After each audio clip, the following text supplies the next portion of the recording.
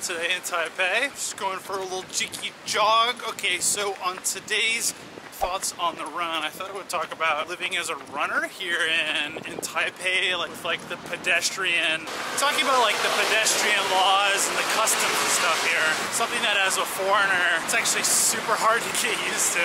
So I think this might be two parts, because I was doing a bunch of research. I found some really cool studies just on how different cultures in different countries have different societal norms for pedestrians, which is fascinating. So I think I'm gonna do a bit on it this weekend. For now, I'm just gonna go for my jog. And I'm actually escaping to the side of the river. So obviously those are scooters. So here in Taiwan, it's one of the primary modes of transportation, especially in the city, which is cool because they're small and you can get around, and in a high population dense area like Taipei, it's a great way to travel. But as a pedestrian, as a runner, it can be problematic. So notice they're pretty much all over the place. And a lot of times it becomes a game of like scooter dodgeball, man. Well, they're everywhere. Like they park on the sidewalk, turn into traffic like this. They cut the pedestrians like that. They roll onto the sidewalks like this, which is cool and fine, but you know, when it happens like 85 times within a 20-minute period and you almost get sideswiped, it's kind of like, it gets to you sometimes. So I'm on my way to the river right now. Man, like when I go running now, like I have to be in a place where I'm not surrounded by cars and scooters and potential ways to get hit. I'm curious what you guys have to deal with. Does anyone here live in like a big city like this? Maybe not specifically in Southeast Asia, but like a city where it's very dense and you have to worry about being in danger when you're even on a sidewalk. It can make jogging a little stressful, to be totally honest.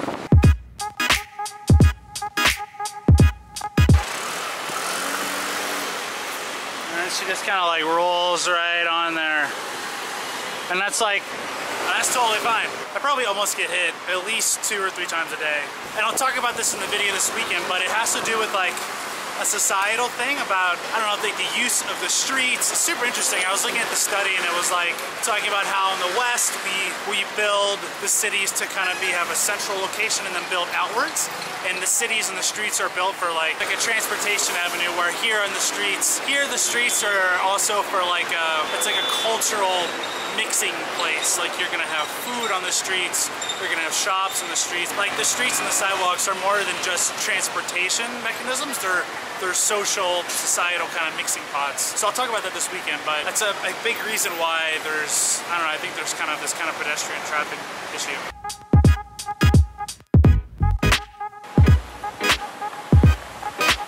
So look, she had a green arrow and she was walking across, and these cars are just like jumping around her. It's stuff like that that makes running here like super challenging, because even though there's a green area, even though there's a person there, like you do not have the right of way. There's a really funny joke for expats. It's like, you know, you've been in Taiwan for too long when you look both ways on a green walking person. Like you look both ways before you're legally allowed to cross.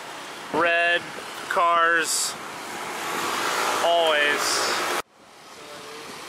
It's a one-way street. I'm just gonna let the camera roll and see if it picks up anything illegal in the next 8 seconds before I need to cross the street. Okay, safe. Green light. That's nice, that's safe. Yellow light. Oh, red light. Oh, I'm turning. Oh, I don't care. Oh, I don't care, look.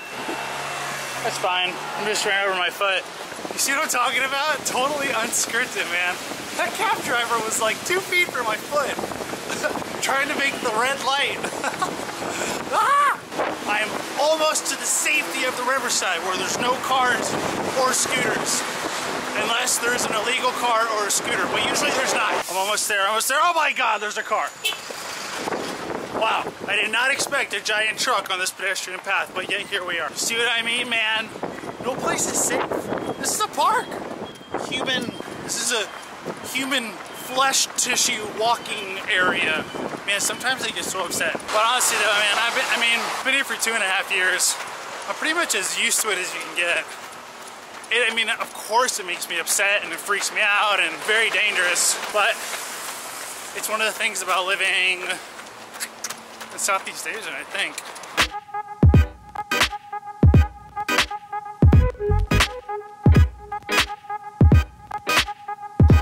you guys. I made it. And I haven't died yet, which is good. So I could go running down there.